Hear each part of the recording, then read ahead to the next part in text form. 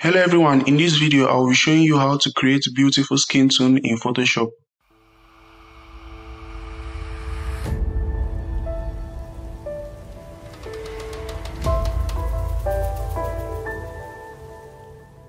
Welcome to this video tutorial brought to you by Dirty Studio.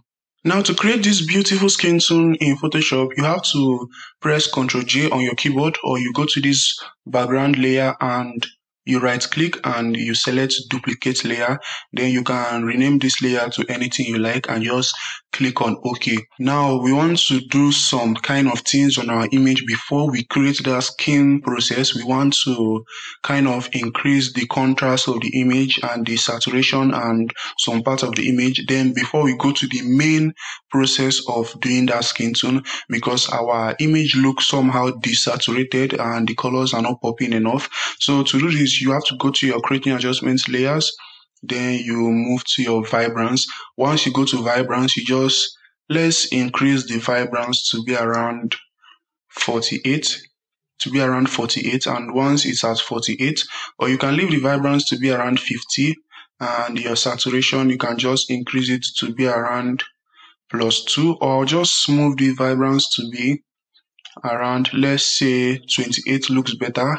And once you're done, you have to just remove it, and before and the after.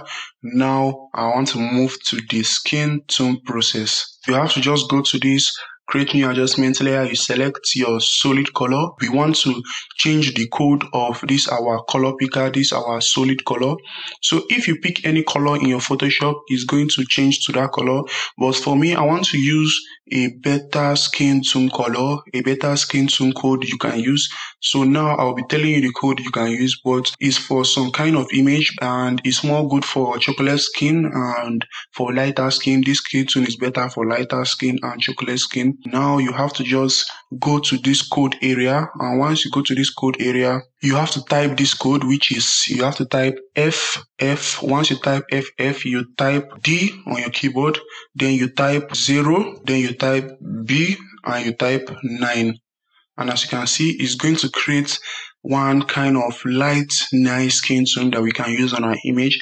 And remember, the code is FFD0B9. You can use any other nicer skin tone you like for your image, but I'm just going to be using this, my normal one, which is FF, then D, then 0, then B, and then 9. And once you're done, you have to just click OK. The next thing you have to do is to rename this color fill layer that we just created. You have to rename it, and I'm just going to double click on the name of this color fill layer. You have to left click, but you do it twice. Once you double click, you have to change the name to Tone Skin, and once you're done changing it to Tone Skin, you have to hit enter on your keyboard, press enter on your keyboard, and the name is going to change.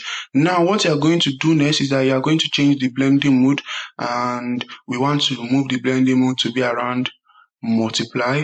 Once we have done the skin tone process on our image, we'll test other blending mode to see how the result will look like, but the best is multiply.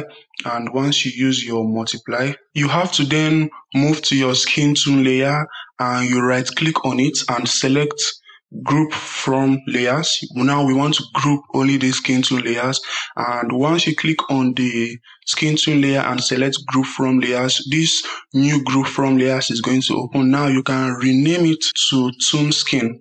And once you're done, you have to just click OK, and now it's going to group this our Tone Skin layer.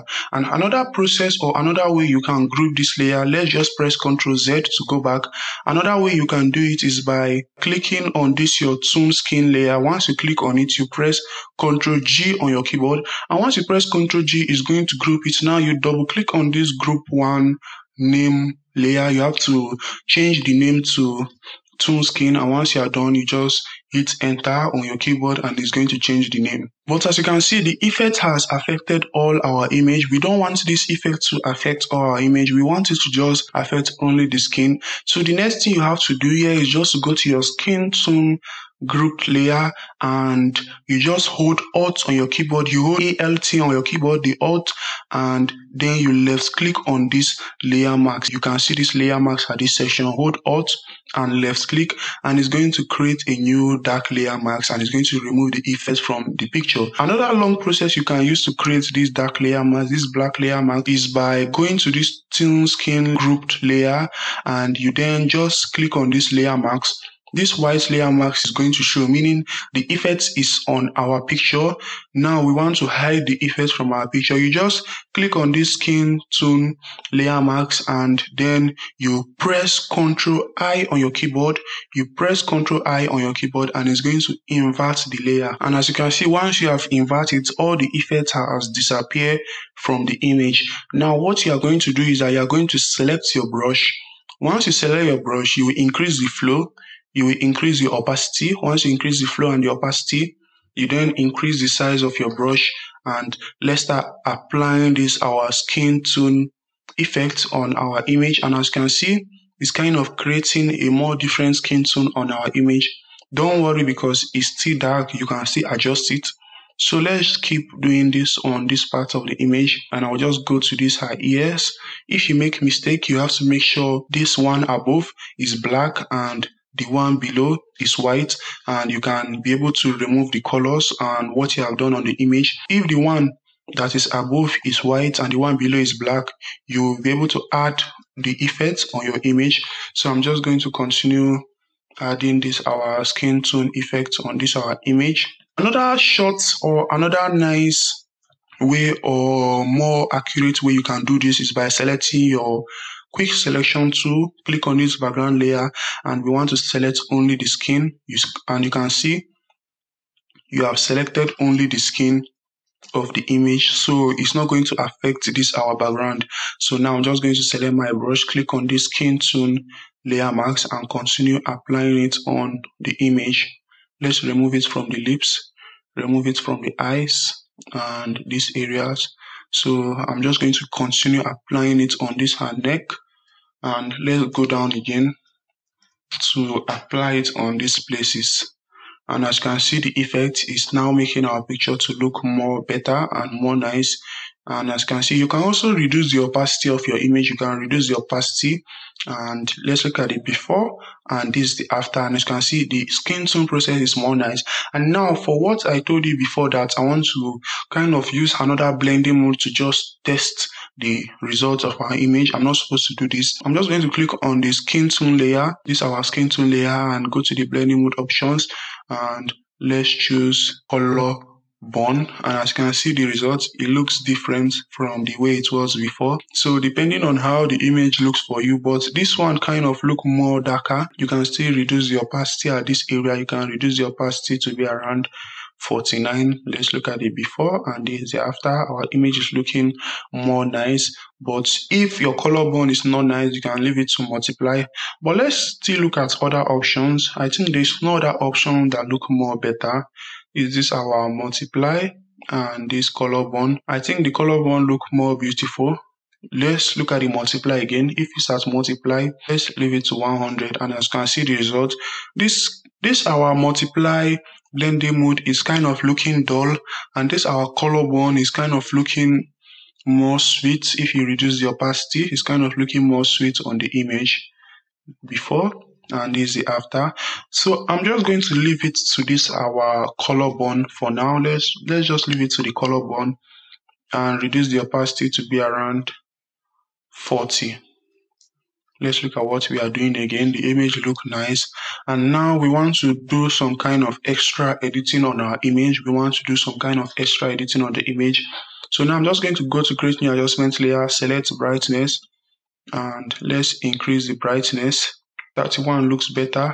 So what if we just increase this our opacity and look at how it will look like on our picture? Let's just increase the opacity of this our grouped skin tone layer. If I increase the opacity, you will see it will look more bad on our image. And as you can see, you will also notice some kind of places that I didn't apply the skin tone on. You will see some kind of places here that I did not apply it on. So I'm just going to select my brush and adjust it and apply it on that areas, and I'll make sure that every of the skin is selected except the eyes and the lips. Let's look at the before and the after for this our color bond blending mode. Let's look at the before and the after. Let's zoom in the picture.